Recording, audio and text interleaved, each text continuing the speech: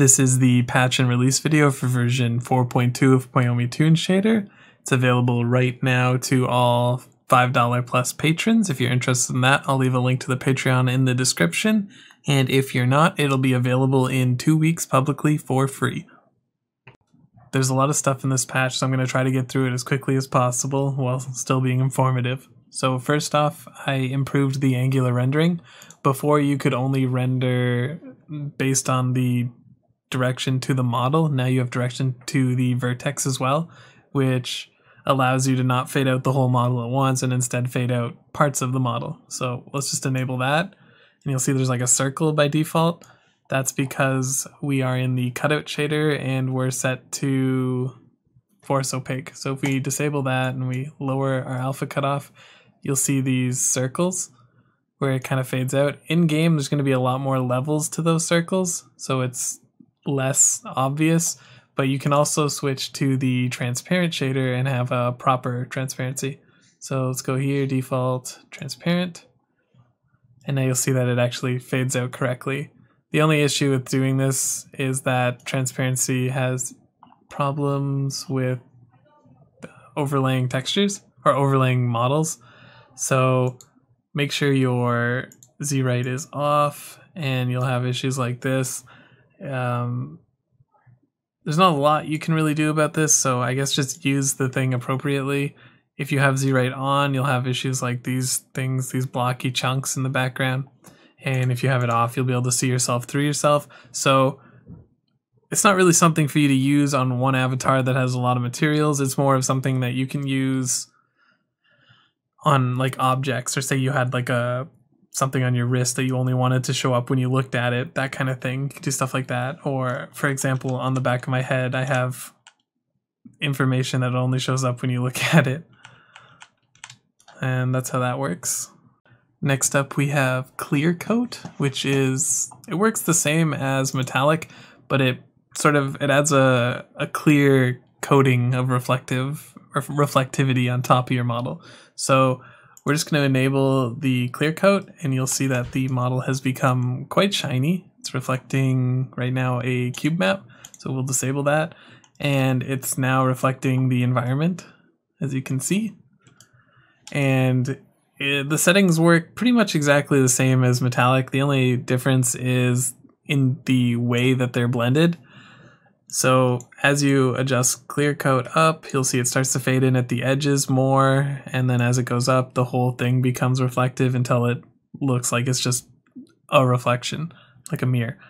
So this is pretty nice, and you can use it with the, here, one second, let me just make my hair properly opaque again.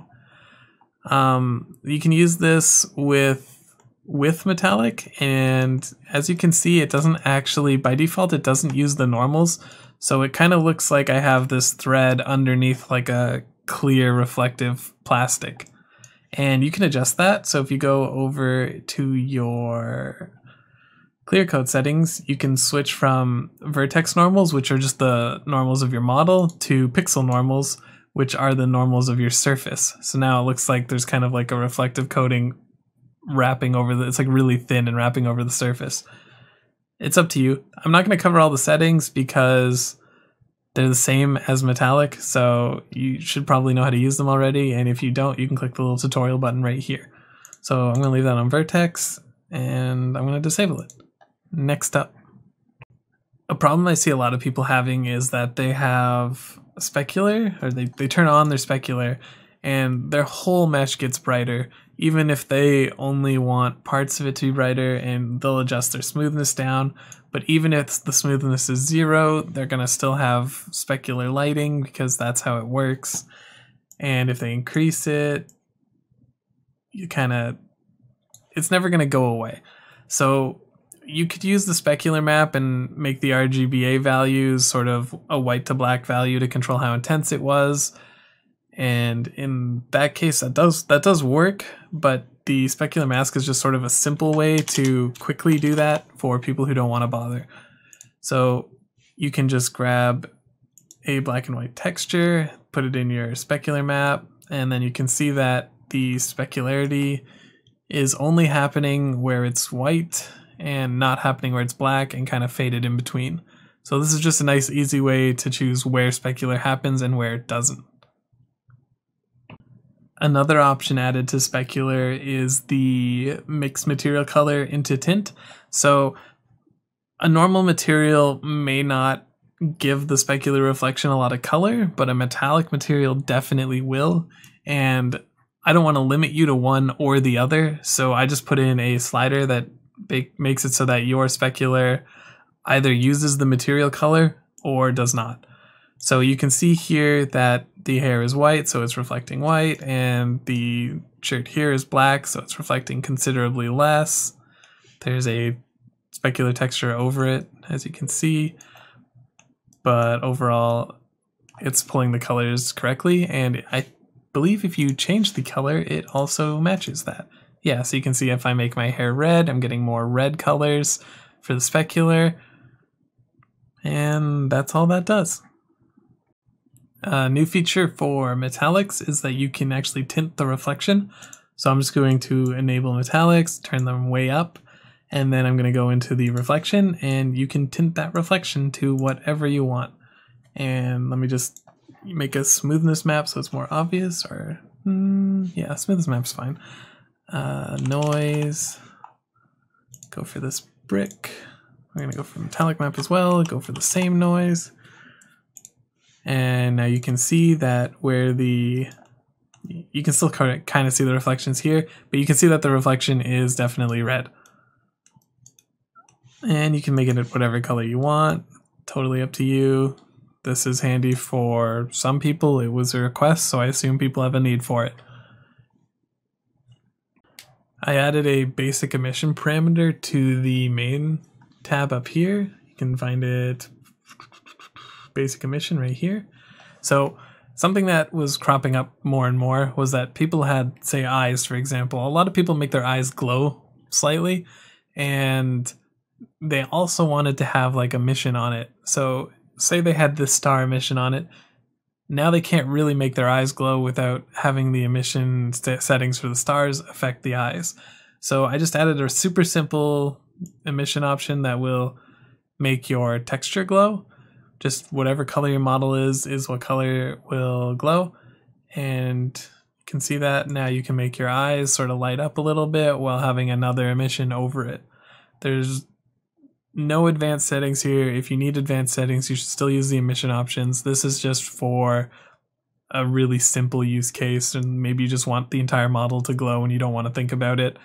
Just use basic emission. There's now a mask for environmental rim lighting. Environmental rim lighting is just rim lighting based on the world around you. It's a really good looking thing, and I would encourage everybody to just turn it on. You don't even have to mess with any of the settings, just turn it on and it looks good. So there's a mask. I'll grab random noise, pick this one, increase the tiling. Let's pick an even more obvious one because that one is not. Alright, so you can see I'll turn up the rim width, and you can see that the rim is now masked. So this is handy for people who want to have that environmental rim lighting, but say they don't want to have it on the edges of their eyes or on like parts that are really obvious that kind of ruin the way they look. So you can mask out whatever you want now. It's a nice little feature. I hope you enjoy it. A new thing this patch is detail textures. They're already in standard, so you may know how to use them, but I'm going to explain them anyway.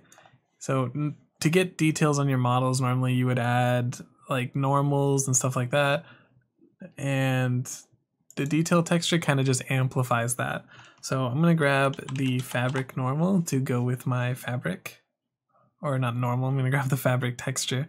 So I'm just going to grab this one, and all of a sudden you can see that the fabric is much more defined. So if I click none, you'll see that the normals still kind of show that it's fabric, but once I apply the detail texture, all of a sudden it's really obvious. You can see all the threads. So I am going to just cover these settings now. You have detail texture intensity, which will just make it more intense. It's basically just multiplying it. And then, or it can fade it right out if you want to go that route as well. The detail brightness is a brightness modifier for it. So the way detail textures work is that 0 or black will darken the model to black, and white will actually brighten the model. It won't make it white, but it will brighten it. So you can see if I go to my sleeves, even though the sleeves are really dark, you can still see the detail texture. And if it were a straight multiplication, you wouldn't be able to see that, because black times white is, or 0 times 1 in that case, is just 0. So if your texture is still just black, you're still not going to be able to add detail to it.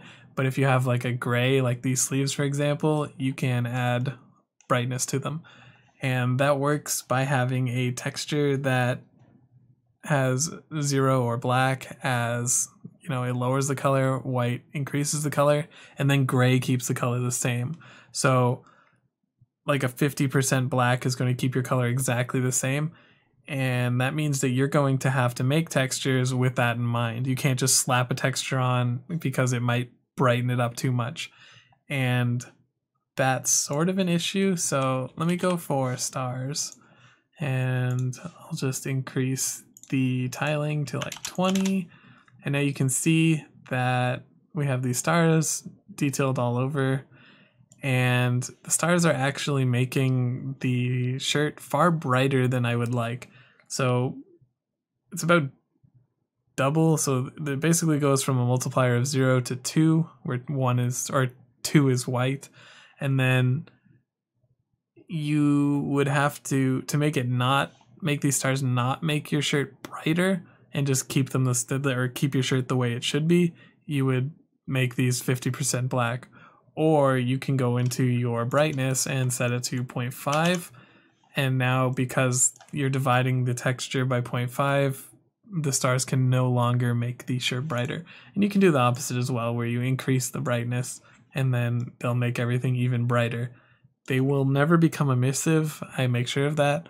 So play around with it. You can do a lot of cool stuff. Like I'll grab this rainbow texture, for example, and you can make your whole shirt look like it's rainbows. And then you can go and pan it if you want, and you can kind of color yourself in a panning manner, if that's what you're going for. I'm sure somebody out there is. The tint is just a tint to that color, and the detail normal is something that was already there. Something else I've added this patch is the ability to select which UV you're using for certain things. Not for everything. If you want to choose a different UV for textures that I don't include the feature on, please let me know and I will add it. But a reason for doing this is that a lot of the time people have their model and it's atlas, or the textures are just scrambled, and say you wanted to use a flipbook and you wanted to apply like a picture like this to your model, or I think I have one on my back actually, something like this, but you just can't do it because your UVs are a mess. You can actually go into Blender or any modeling program and create a second UV map, or a third or a fourth. This gives you the option of 4. And then you can actually just cut out like that part of the model and make sure it has really clean UVs. And then you can go into your flipbook settings and just pick like whatever UV, so that you can have, say, a shirt that was a mess, or say your model was mirrored and you don't want it to be mirrored and you're trying to put a flipbook on it, but it's showing up on both sides and you don't want that, or even tattoos or anything. Now you can create a second UV or a third UV or fourth UV, whatever you want, and put it exactly where you want. So if you want a logo on your shirt, you can set your UVs up so that there's a nice position to put that on your shirt. That's that feature. I almost forgot one thing with the detail textures. So you may have details that are really like black and white. Like, let me just throw one on here for a good example. If I say I had noise that was really tight, a really intricate noise, something like this, but then I made it smaller, so it's like this. Oops. Something that may, or even smaller than that, if you had like really fine details.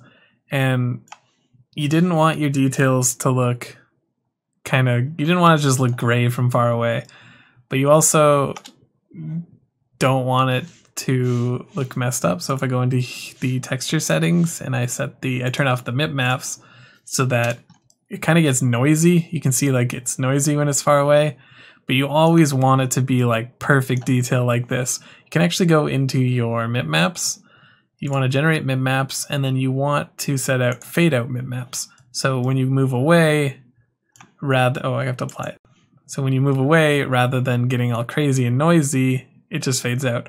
And then you can have it fade those colors in when you get close. So you can have something that looks normal from far away, but when you get close, it actually fades in that really small detail.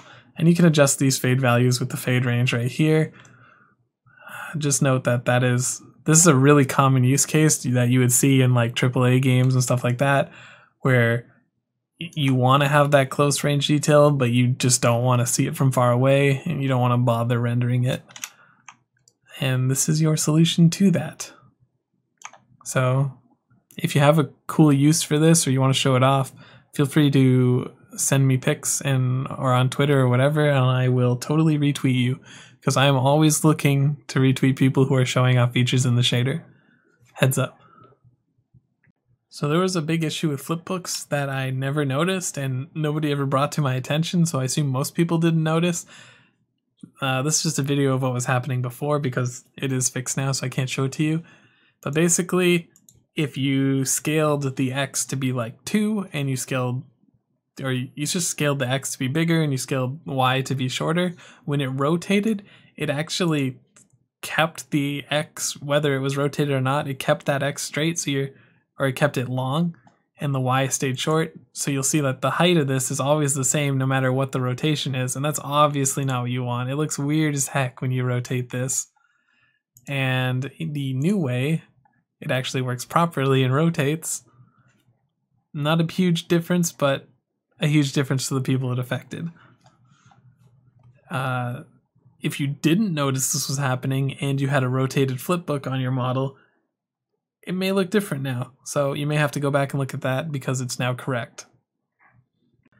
I've added panning to a few things. You can see that you can now pan the normal and the detail normal. You can also pan the detail texture. So something you might want to use this for, say, you could make water now, I suppose.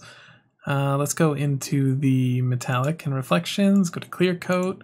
Enable clear coat so we're real shiny, and you could throw, if you had a water normal, you could throw a water normal on there and throw a water normal on the main one as well. And let's tile it 5x5. We'll tile this one 5x5, and if we pan it, let's go to detail normal panning, pan it along x.5 speed. So you can see it sort of panning here. You can pan it to 1 speed, and we can pan this one vertically, I suppose. So now you have two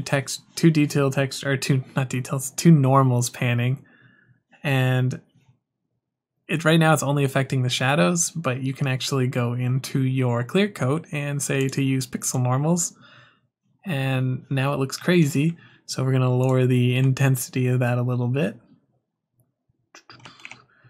Set it to 0.1, set this to 0.1, and now you kind of have like a wiggly, wet, reflective look. If you did this with full, clear coat, you max out clear coat, you kind of have those mirror-like watery reflections that you might have. So you could probably make some weird ghetto water shader with this. I don't know. You can definitely do glass, I know that. That covers this patch. If you want to check out the written patch notes, you can head on over to the Trello, where you can see a full list of 4.2 or 4.1 patch notes, or whatever ones you want. You can see what I'm currently working on, and you can see what I have planned next. If you want to request a feature in the shader, do it in the Discord. There's a link in the description below, and it gets added to this list where people vote on it, and I grab the top ones to implement. If you have any questions or concerns, feel free to join the Discord. There's plenty of helpful people in there, including myself. And if you want this shader right now, head on over to the Patreon. Have a great day.